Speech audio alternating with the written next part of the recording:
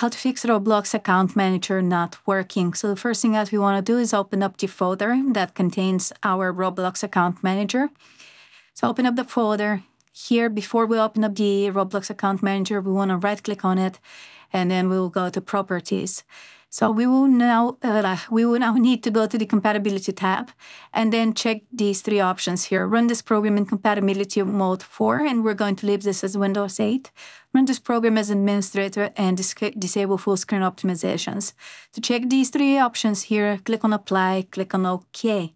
Now what we're going to do is we're going to open up the Roblox Account Manager, click on Yes, and it's going to ask us for our password if we have set one.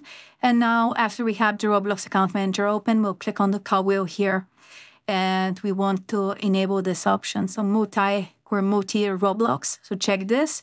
I recommend just checking this one, multi Roblox, and also this one, auto refresh cookies. Now for the developer, we will leave this as it is, and also the unlock FPS, we'll leave this as it is. And the last thing that we can do is we can force update here. So if we have any updates for this account manager, we'll click on yes here, and it's going to update the account manager for us. And that's how you fix it. Hope this helps you out. Leave a like and sub, and I'll see you next time.